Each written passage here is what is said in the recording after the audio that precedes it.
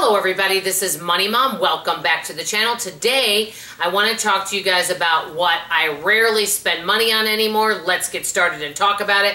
I see many fabulous videos out there about what I no longer buy to save money. I think those videos are great and you see some variety in there, but I decided not to do that because you know what? I don't ever like to say I no longer buy things because sometimes I do. And I want to make sure I'm being very authentic and honest with you. So some of these things I still do buy and purchase, but not very often, and I'll tell you the reason why. Let me get started with number one. The first one, I know I've mentioned it before, is restaurant eating. One of my friends recently said, hey, we were going to order food for my husband from this restaurant, and she was going to order some quesadillas, and just the quesadillas, and you know how easy those things are to make with tortilla and the filling, were $12. That did not even include any sides. The reason why I don't spend a lot of money on going out to eat is I don't feel I get really good value. And when I know how much I can make the item for at home, it's like 8 times as much to spend the money out. So very rarely do I eat out at restaurants. Number two, online shopping. I used to do a lot of online shopping. I don't do as much anymore because normally it goes on a credit card, and yes, I paid the credit card in full, but sometimes I'd be like, wait, why is there $400 on my credit card? I would forget that I charged it, and I'm like, oh, I was going to put that $400 in savings, and because it adds up so quickly. Now, I do still do some online ordering, but not near as much. Number three, people selling things. If I need it, I'd be happy to buy it if it's something I need, but guess what? A lot of times, it's so many things I can do without. For example, one of the magazines I read recently, somebody was selling some different inventions. And I thought, you know what, is that something that's going to really add value? A lot of times when I've ordered things like this, I might use it once or twice. I may never get around to trying to dicker with it and read the instructions on how to use it. And it's just something that takes up space. Unless it's something I really feel will bring value to my life, I generally do not order things from others, including, network marketing type products. Number four, kitchen gadgets. I just simply don't have the room, and I'm making do with what I have. There's been times where to make a certain recipe, I bought a kitchen gadget you might need, and I may have used it once just for that recipe. Now, I just kind of work around it, and a lot of times there's more than one kitchen gadget you can use to make something. So I just work around that situation, or I pick a different recipe. Number five, drinks out.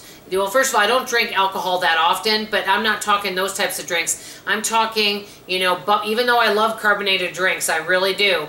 But, sodas, going through the drive-thru, Starbucks drinks, occasionally I have some, and there's nothing wrong with that sometimes. But if I were to do that all the time, it can really add up.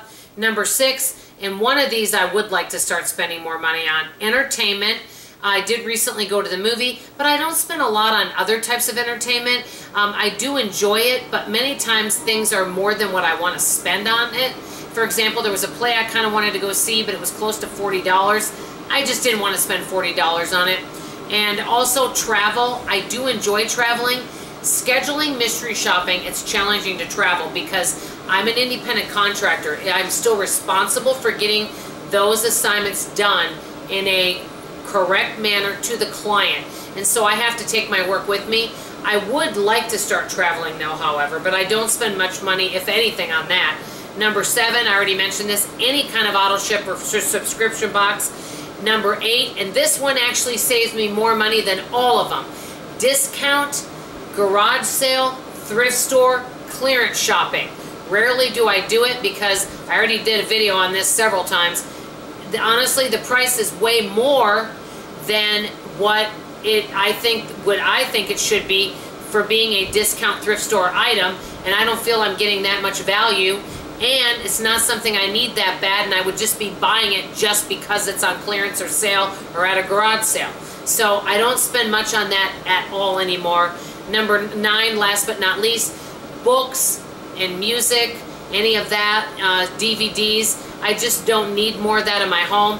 Books I take out of the library. I don't buy music CDs anymore, and I don't really buy movies anymore because I go to Netflix or I can watch them on YouTube and things like that. So these are just some of the items that I don't spend a lot of money on. I want to hear from you in the comments below. Please share with me some items you don't spend much money on. Maybe some of these are the same for you. We all have different things, but guess what? That's why we call it personal finance. By the way, I hope you guys have enjoyed this video today. If you're new here, welcome. And also, if any of you aren't subscribed, I sure would love to have you be part of our frugal family. Please consider subscribing. And as always, I love you, and I hope to see you on the next video. Bye-bye.